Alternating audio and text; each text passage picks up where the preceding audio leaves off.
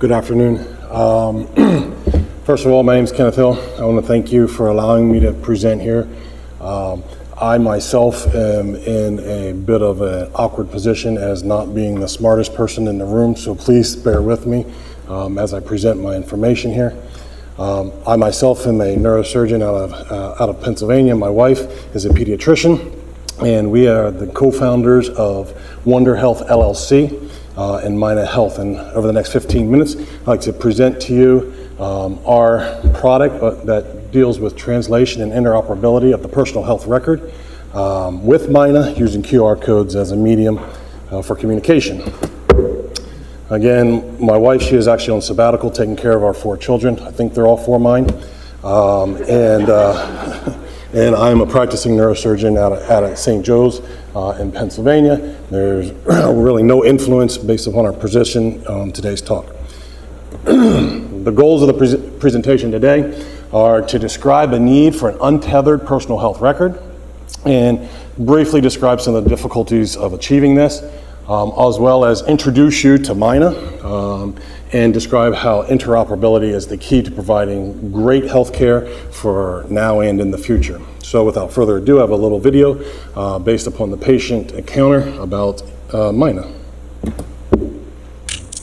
Welcome to MINA, the revolutionary way of collecting, storing, and transferring your health information.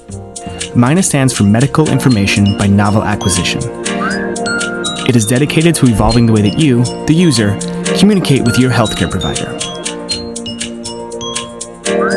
MINA was developed by a team of physicians as well as individuals just like you to ensure that MINA would benefit everyone. People have gotten frustrated and tired of filling out redundant forms each and every time they visit their healthcare providers. Whether it be a primary doctor or a specialist, a chiropractor or a dentist, each visit requires a form with the same basic information. Despite the redundancy of these forms, physicians need them so they have the most accurate information to provide the best and safest care. Now with MINA, everybody wins. MINA is a smartphone application that allows you to store your health information securely. Now when you visit your doctor or any other participating healthcare provider, you can safely and easily communicate your medical history without filling out multiple paper forms. And since most families have 2.5 kids, a dog, 2 cats, and an aging parent to look after, you can store the information of your children, parents, and any other dependent. The goal of MINA is that you will simply need to enter your information once, while making only minor changes over time, limiting the need to remember details each visit. Your health history is then converted into your personal health blueprint or QR code for easy and paperless transfer when scanned by your provider. Simply download the application, follow the prompts for the required data fields, and show the QR code to your healthcare provider. You can also rest assured that no one can access your information without your specific passwords. We here at MINA believe that everyone can benefit from this application, and that's why it has been developed across Windows, Apple, and Android platforms.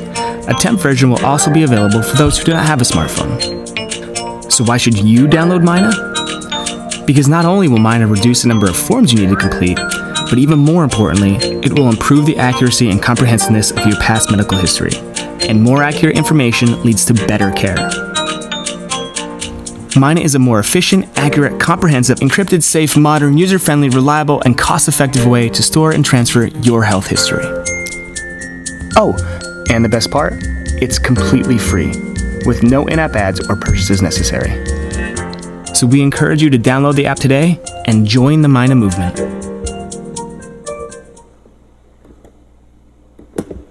So now that you have an introduction to MINA, I'd like to take a step back and go through just 2 definitions of terms to better understand what an untethered personal health record is. I know this is basic for everyone here, but I just want to go through it anyway.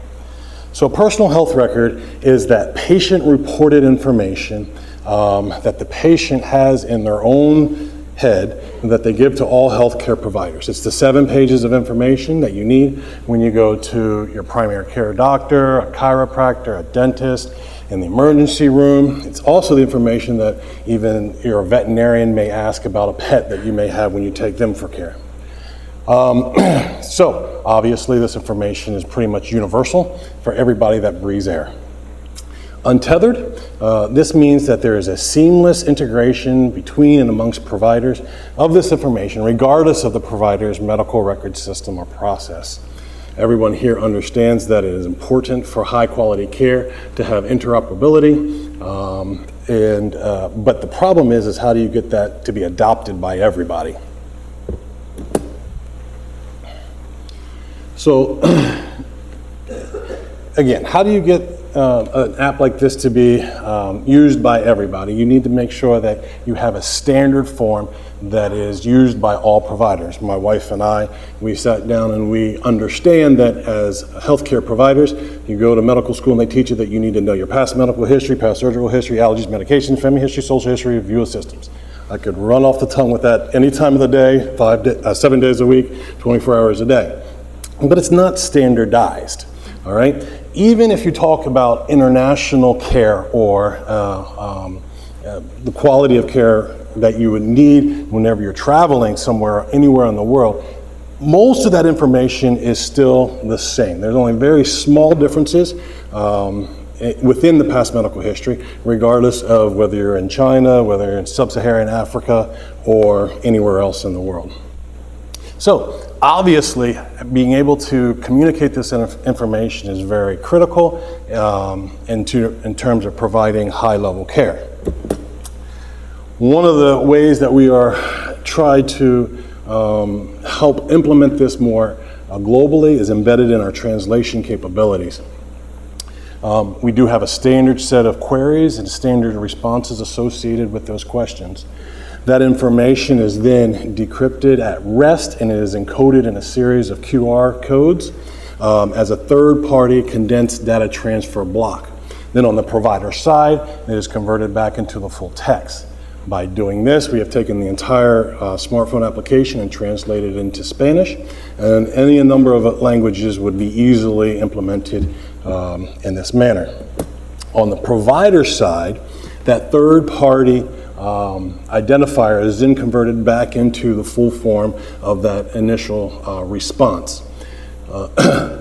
Because the third-party identifiers have been encrypted similarly, regardless of the language, the provider can actually pick which language that they want that third-party identifier converted back into. So essentially what we have now is you can have a Spanish smartphone application where you can enter all the information in Spanish, and on the provider side it converts it to English and vice versa, and obviously then the languages are limitless. So, you know, having that translation capability is important, and that's the basis of one of our patent pending applications. But again, how do you get the interoperability of this untethered personal health record? In order for it to be used by all healthcare providers, you really need to have a multifaceted way of integration into a normal healthcare workflow.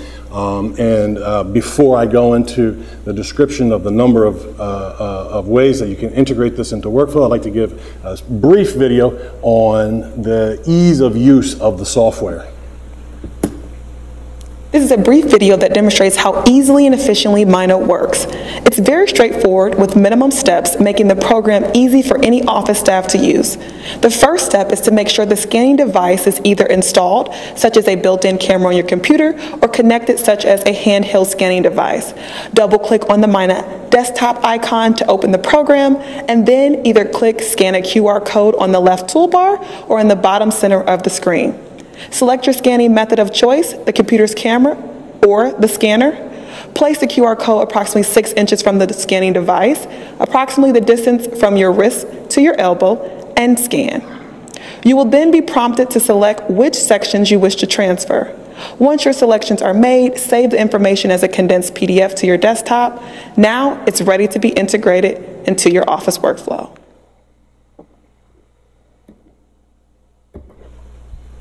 So we at MINA think that there's probably about 7 ways of integrating this information into a normal healthcare provider's workflow. This includes electronic PDF integration into the electronic medical record, review of the summary of information within the MINA software for dictation purposes, printing of the condensed summary for staff to review and reconcile. My personal favorite is a printing of the single-page condensed information to collect notes during the current visit for later use. Print and scan of the information into the electronic medical record as an outside record, or for those healthcare providers that are not on an electronic medical record system, they could actually integrate the paper into the chart. But obviously the gold standard would be taking this information and integration and auto-population into the electronic medical record. Currently, MINA is working on our first API for auto-population and integration into the electronic medical record. On the back end of the API, we are presenting this information to the EMR for integration. With the cooperation of the people at Hospital Run, which is an open source EMR system for third world use. We have now determined that we are using FHIR Release 3 as a data field directory for integration. We have taken all the information from the personal health record and correlated it with the data field directory in FHIR for integration of this information. MINA is not an EMR system. We are an add-on service for any EMR system, and once we have this first integration completed, which is scheduled or slotted to be completed in the first quarter of next year, we'll have proof of concept and proof of utility, and then any EMR system that uses FHIR as a backbone can easily use MINA as an integration tool. The use of MINA is a win-win for both the patient as well as the provider. There are multiple benefits associated with improved care associated with this technology. Over the next few slides, I want to describe some of these. Whenever you're looking at from a provider standpoint, MINA now allows us to have a more complete and reliable health history.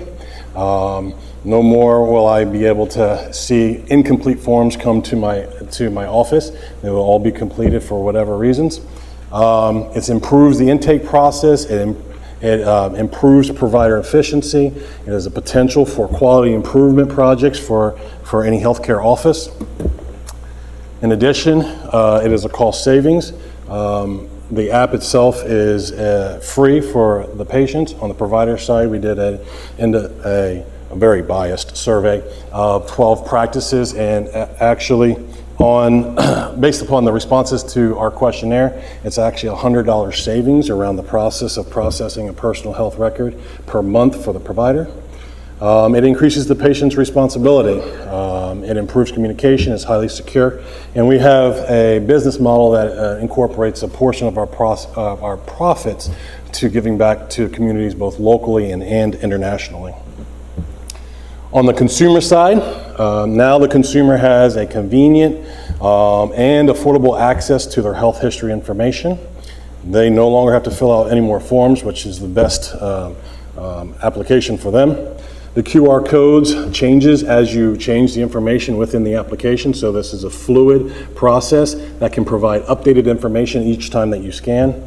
And it's beneficial at every visit whenever you go to see the provider. It makes each visit more efficient and effective.